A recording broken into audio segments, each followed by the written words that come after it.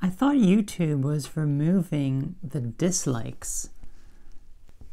So for me, I can still see them. So look, this is the guest window. Guest window, there's no extensions, there's nothing. I'll go to a video. Let's go ahead and go to this video right here. There it is. I can see the dislikes. Go to any video here. Dislikes. So, I mean, they should have done this November 10th is what it said. And it's November 20, almost like 2 weeks later. 2 weeks later, November. So, what's up? What's up? So as you know, YouTube was supposed to remove the public dislike count on November 10th, you know, to protect all of the fake news companies and all of the, you know, misinformation coming from them and coming from the presidents and coming from the government, all that sort of stuff. Because, you know, the consensus is that most people don't like that nonsense. But it's still there. It's still there. I see it. Maybe you don't see it. I don't know.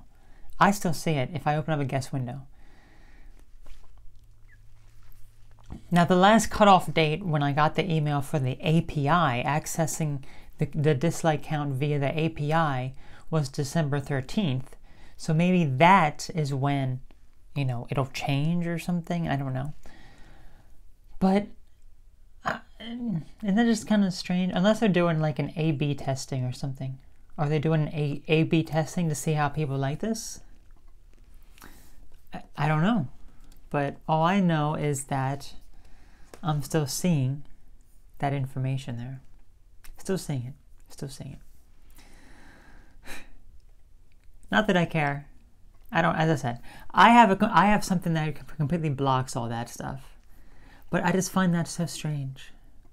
I just find that so strange that they say that they're going to block it, but it's still there. And you know what else is weird?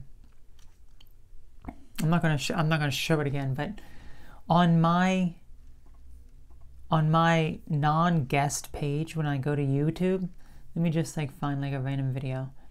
So below the title of the video, okay, here it is. So below the title of the video, it has, you know, the published date and the view count and that sort of stuff. It also, right next to that, has error 403.